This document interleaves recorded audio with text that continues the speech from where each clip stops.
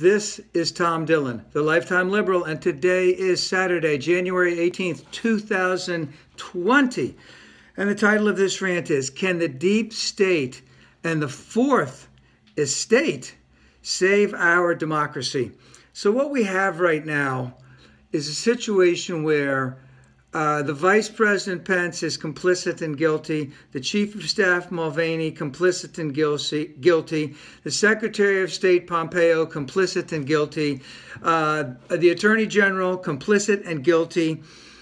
And lots of their staff, lots of their lawyers. This is and in other agencies also. And basically a huge cover-up. And at the same time that they're complicit and guilty in all this, they know what they're doing is wrong. But their lust for power is so absolutely great.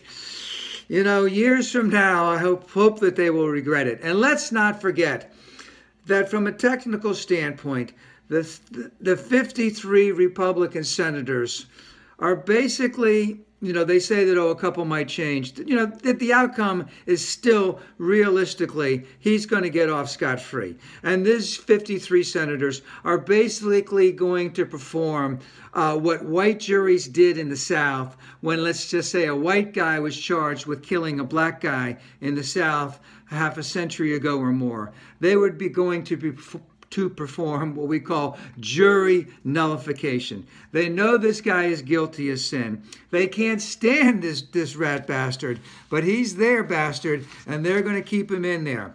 And of course, let's never, ever forget how these people would be acting if a bummer had even come remotely close to doing anything quite like this. And the thing that concerns me most is, yes, what Nancy did helped out by the delaying tactic. A lot more evidence has come out. A lot more will continue to come out. These Republican senators have a lot to think about if they acquit him now, and more drip comes out to show that he's guilty of sin, even though they know he's guilty of sin right now. But the thing that concerns me most is he is going to go after every single, let's just say, enemy, whether that enemy is real, imagined, or perceived. And he's going to go after them with, let's say, a sickening lust. It's going to be really terrible. And the real question is, like I said, I think there's not going to be 50 senators. There's not going to be 20-some senators, Republican senators, crossing over. But can the deep state, you know, continue to have the drip? Can more and more come out? And through the excellent work of a lot of people in the Fourth Estate.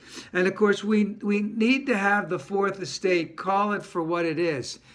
Every single thing that this guy does is far and away so totally out of line of what any other president would do, Republican or Democrat, and he has absolutely no right whatsoever to be reelected to another term.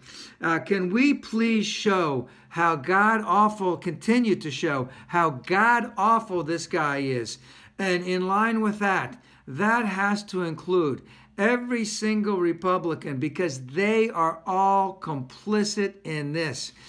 I don't think I think he's going to get acquitted, and it's going to be a brutal 10 months until the election. And we have to have the deep state and our Fourth Estate step up, as George Bush, or as Cheney said, big time.